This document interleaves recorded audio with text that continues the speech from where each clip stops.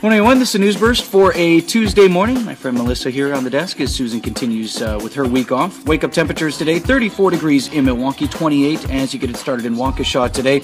Rest of the storm team forecast from Scott Steele, partly to mostly cloudy and cooler today, high near 37 degrees. In the news, you have the guy who ordered the killing of the mother of his child out in Waukesha County, Darren Wold, set to be sentenced today.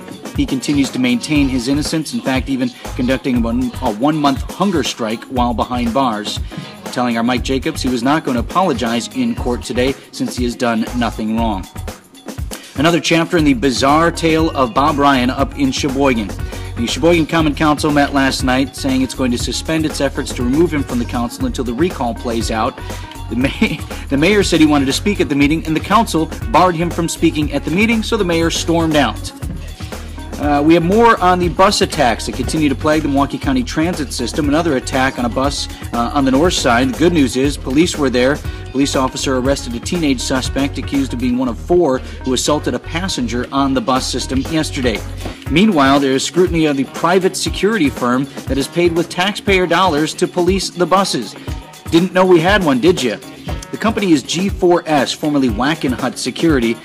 Some county supervisors are saying, hey, what are we paying you guys for? The company says it is working with the transit system to address future issues. Feeding America. We've got a drive-thru to help feed the hungry this holiday season going on at our studios today, 720 East Capitol Drive. You can drop off non-perishable food items here outside our studios from noon until 6:30 today. Among the today's TMJ4 personalities who will be out there helping out, Lance Allen is going to be there at the noon hour. He's going to be helping us on Live at Noon as well. Please come anyway.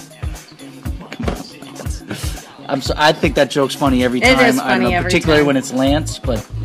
You know what else is funny? I was laughing earlier. Some guy messaged me asking when I decide when I wear my glasses or don't, and then he added, I see that Vince is liking posts on Facebook. That's funny. That is funny. I'm That's liking funny. those posts. I In like sports, that. 49ers beat the Steelers on Monday Night Football, so the Packers still need one win or a San Francisco loss in the final 2 games of the season in order to sew up home field advantage throughout the playoffs. Have a great Tuesday.